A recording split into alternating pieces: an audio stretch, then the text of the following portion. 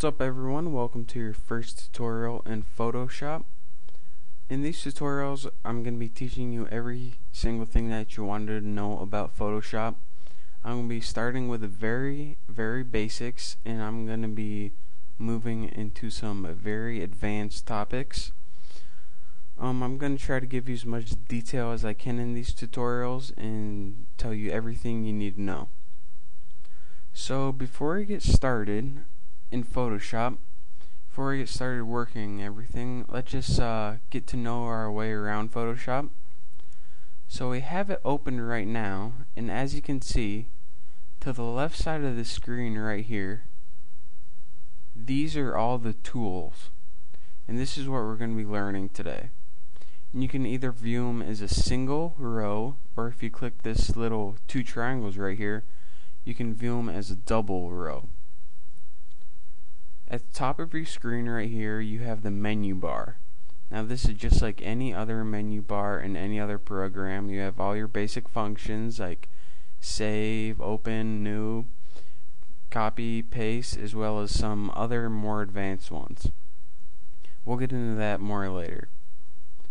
To the right side of the screen, you have what is called the palettes. Now this is what makes Photoshop different than any other image editing program.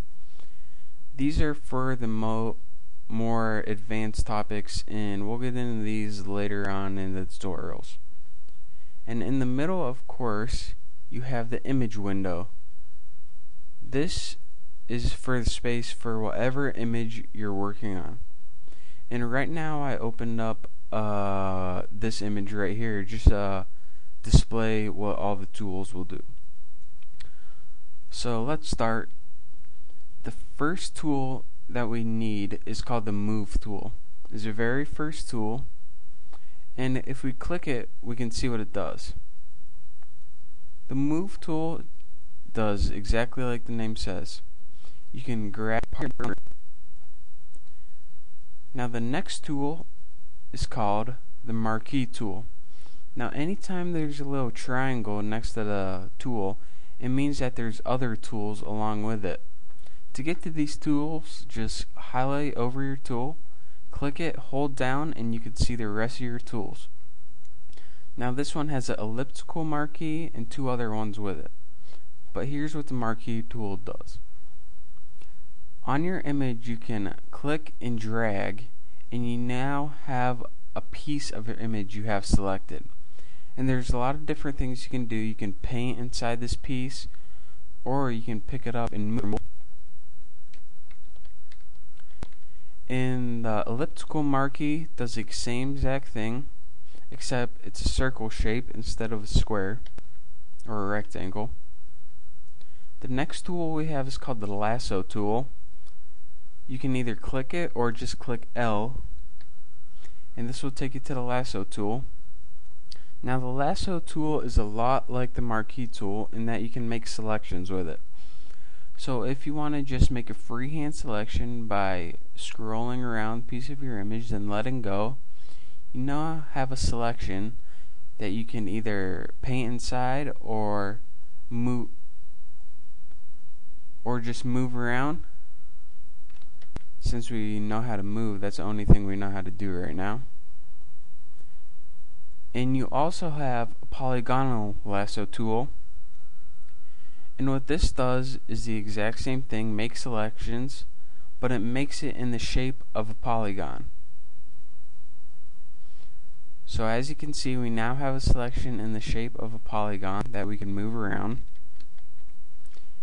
And the last tool is called the magnetic lasso tool. What this does is attach to any similar colors and keep on that selection as long as you keep your mouse over. Now make sure you don't stray to the side, or it'll pick up on some colors that you don't want. But for the most part, we don't really use that tool to make selections. We use some of the other ones.